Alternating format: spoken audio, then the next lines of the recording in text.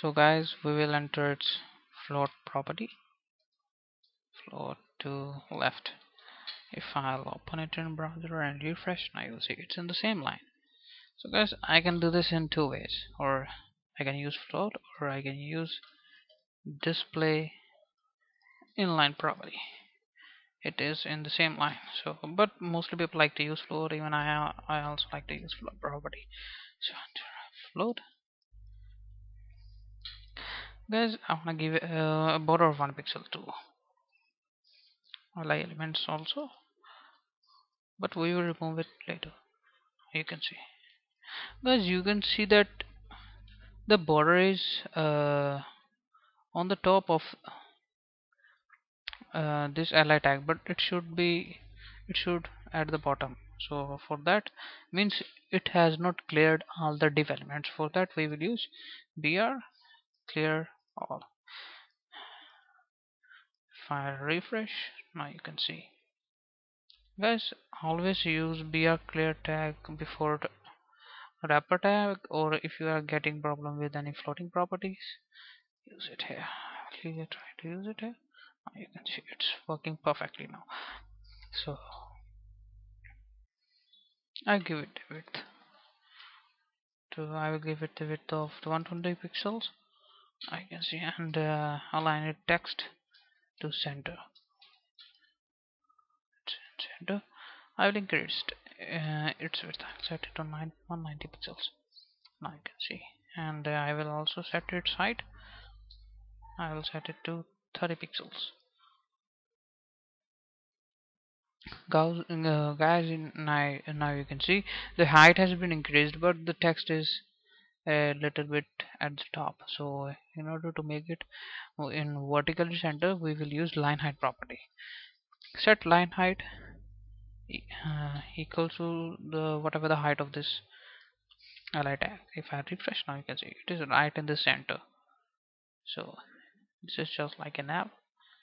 So firstly, guys, I forget to do one thing. I will give a background color, and I will set it to um, at to CCC. Refresh. Now you can see. Let me check my previous template. That what was the background color? Yeah, it was CCC. So now, guys, I want to remove this underline and I want to change the text color. So for that, I will use header ULLIA, because guys, this text inside the anchor tag, so we will use the a property inside ally element. So I will enter text decoration to none. Now you can see, and I will change its color to, I will change it to white color. Yeah, you can see, guys, I want to give it a background color to it. So in ally I will use a background color. I can select any color. I will use red color. Now you can see it's in red color. Now the header is ready, but we want to add a hover effect. Means when I hover my mouse over this nav, the color, background color should be changed. So I'll copy this. Means okay, I'll write it. Alright, header ULLI hover. I'll change the background color. I'll set it to 333. If I refresh and I will hover over it, now you can see it's background color. I can change it to black also, but it's looking cool. I can change it to black 0000000. Yeah, now you can see it's in black color. Now, guys, you can see one more thing, that when I will hover over the anchor tag, its cursor will be a pointer. You can change with CSS also. If I'll the cursor to pointer also, and it will be automatically changed. But guys, don't I recommend you don't to use it. If you will use on anchor tag, it will be automatically convert to a its cursor to a pointer. So guys, this was our nav. So after this we will use image. We will insert an image here.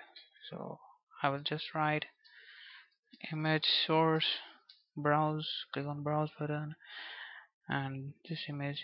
This is a very good feature of Dreamweaver. It will give you a little bit help. So I want to adjust its width. It's a little bit more than this nav. So I will enter width. Now it will show you the real width. I will set it to 965. It's a little bit more. 963. Yeah, 961. I'll set it 960. I think it will be better. So now it should work. Yeah, now it's good. So guys, now I will remove the border of style ally tag. If I remove the border, now you will see it don't have any border. In the same way, we can increase its width. Now set it to 192. Our nav, and you can place jQuery here. I will teach you in next tutorial that how to use jQuery, or we will design a professional template. Our second template, but this is a very simple template for the beginners. Now our header is ready. Now guys, we will create I will show you what we are going to create this nav services. Means what services we are offering. So for that, firstly I will close it. So guys, we will use one more tag. I will give a name of div id equal to body part. I'll close it, and of body part. I will give a div id equal to body left, and of body left. Firstly, I will make a ID selector here. So its name body part, and I'll give it to the border of 1 pixel. In the end of this tutorial, we will remove all the borders. You can see a border is added. Guys, we will add one more thing, that is padding. Padding 10 pixels to all sides. Now you can see, and we'll give it a background color to wrapper. This is wrapper tag, so the background color to white. If I refresh, now you can see white. It's in white color now.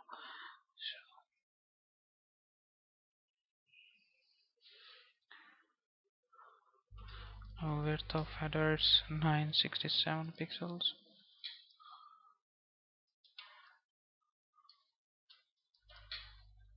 Now it's good.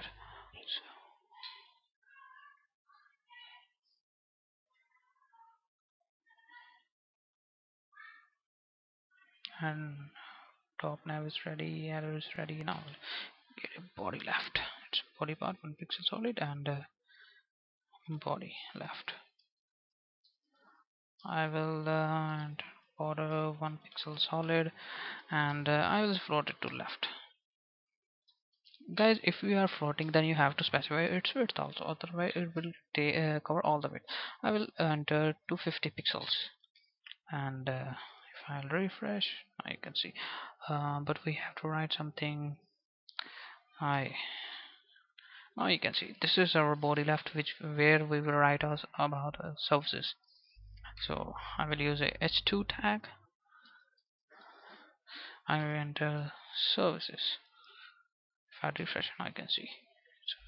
So now we'll change the color, background color of h2 tag. So we'll enter body left, Because h2 tag is inside this body left. So enter body left.